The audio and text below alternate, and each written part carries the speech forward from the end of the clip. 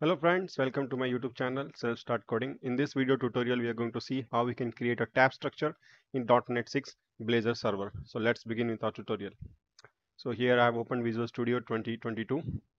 We'll select Blazor Server app, click on next, and we will name it as Blazor app 1.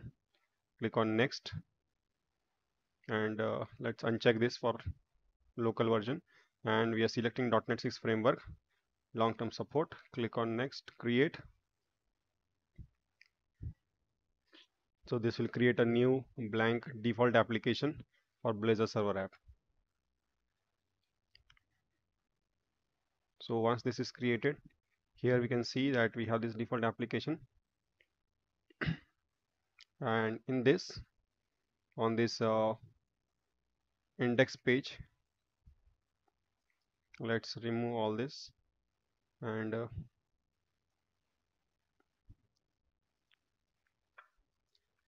add the code structure.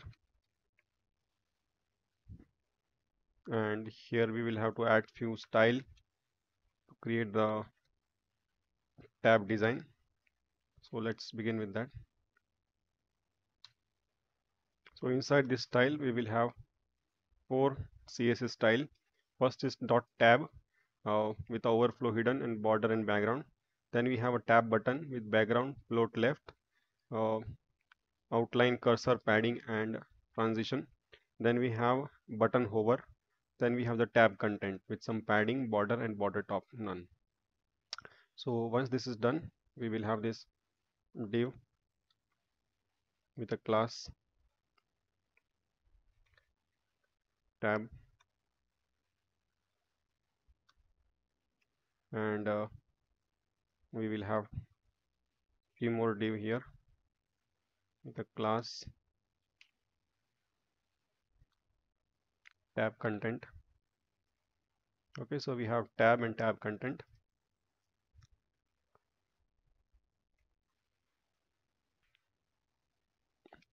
So let's create three divs of tab content. So we have a tab and tab content. Inside this tab we will create button, and let's name it as basic info.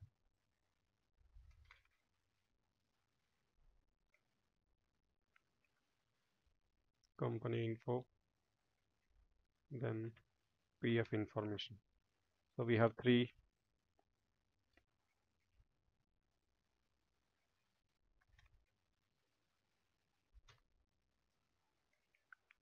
buttons with three tabs.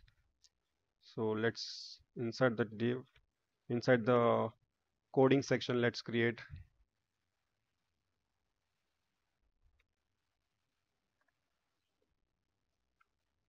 three variables for tab 1, tab 2, and tab 3. Let's make the other two as false, and let's put these divs inside this. If tab 1,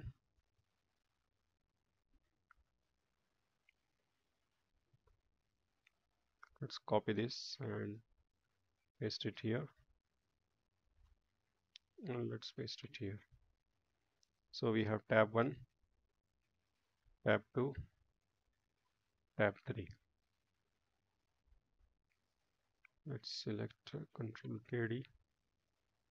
Okay, so we have tab 1, tab 2, and tab 3. Inside this tabs, let's put H3, tab 1,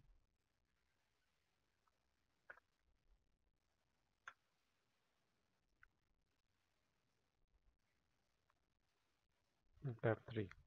So we have the entire structure ready now.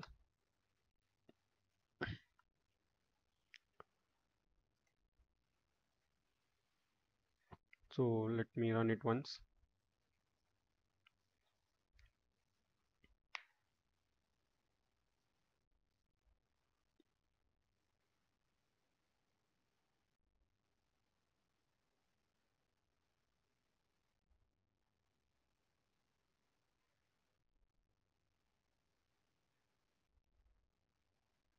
So we have this basic tab, company tab, and PF tab.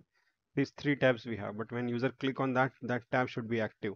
So for that, and whichever tab is active, that should be highlighted. Okay, so let's do the rest of the coding for that. So here we will create one method, display tab. So here we have this method, display tab, which will take the input parameter as the tab number. If the tab number is 1, then tab 1 will be true. If the tab number is true, then respective tabs will be true. So we have three case inside this display tab. It's a simple method with a switch case. Now this method will be called on click of this button. So here we have to add a on click method. So here I have added this on click display tab 1. So this simple method I have to add for the second and the third button as well. I'll just change the parameter as the tab number. Now we have that structure ready, and on click of let me run it and see.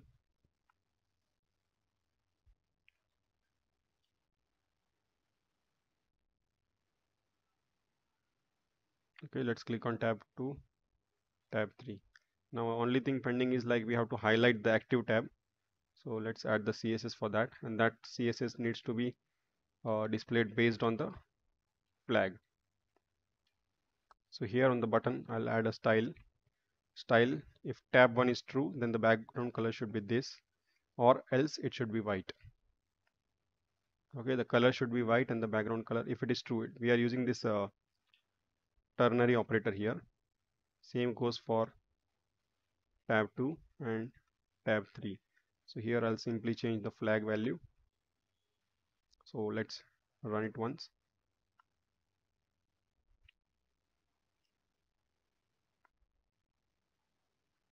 So here you can see this active tab is highlighted.